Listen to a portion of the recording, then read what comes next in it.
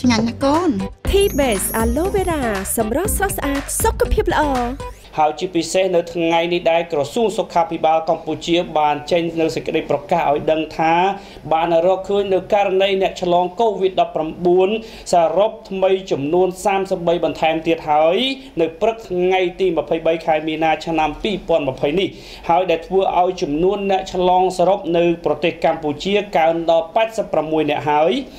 ករណីថ្មីនេះភាគច្រើនត្រូវបានរកឃើញនៅឯសន្តាគារដែលជាទីជនជាតិបារាំង2អ្នកឆ្លងជំងឺ COVID-19 ស្នាក់នៅហើយបន្ទាប់ពីក្រសួងសុខាភិបាលបានយកសំណាក់របស់ពួកគេទៅពិនិត្យនៅឯវិទ្យាស្ថាន Pasteur ក្នុងចំណោមអ្នកឆ្លងថ្មី33អ្នកនេះមានជនជាតិបរទេស31អ្នកនិងជនជាតិខ្មែរចំនួន2អ្នកហើយបើតាមការប្រកាសរបស់ក្រសួងសុខាភិបាលដដែលបច្ចុប្បន្នជនជាតិបារាំង29នាក់និងជនជាតិខ្មែរ2នាក់ដែលផ្ទុកមេរោគ COVID-19 ត្រូវបានដាក់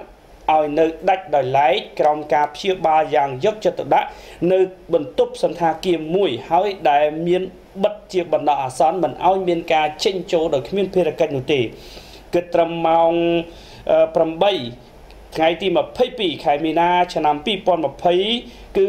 មានករណី COVID-19 នៅកម្ពុជា84នាក់ក៏ប៉ុន្តែនៅព្រឹកមិញនេះគឺករណីបន្ថែម2នាក់ទៀតហើយអលោកលោកស្រីដែលធ្វើឲ្យចំនួននោះគឺឡើងទៅដល់86នាក់ដែលស្រីចំនួន21នាក់ប្រុស65នាក់ហើយក្នុងនោះមានជនជាតិចិន2នាក់ដែលម្នាក់នោះបានព្យាបាលជាសះស្បើយរួចហើយកាលពីកន្លងទៅនៅឯខេត្តព្រះសីហនុនឹងវិលត្រឡប់ទៅឯស្រុកកំណើតវិញហើយ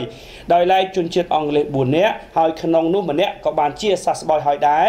ចំណែកកាណាដាគឺម្នាក់បែលហ្សិកម្នាក់បារាំងគឺ33នាក់ដែលក្នុងនោះគឺមានកូនប្រុសបង្កើតរបស់ជនជាតិបារាំងដែលឆ្លង COVID-19 ដែរអាយុទើបតែ4ខែប៉ុណ្ណោះម៉ាឡេស៊ី12នាក់ហើយជនជាតិខ្មែរនោះចំនួន33នាក់ហើយក្រសួងសុខាភិបាលបានបញ្ជាក់ថាក្រុមការងាររបស់ខ្លួនកំពុងតែធ្វើការស្រាវជ្រាវនៅករណីថ្មីជាបន្តទៀតហើយនឹងបន្តជម្រាបជូនប្រជាពលរដ្ឋប្រសិនណាបើមានករណី COVID-19 ថ្មីជាបន្តផងដែរ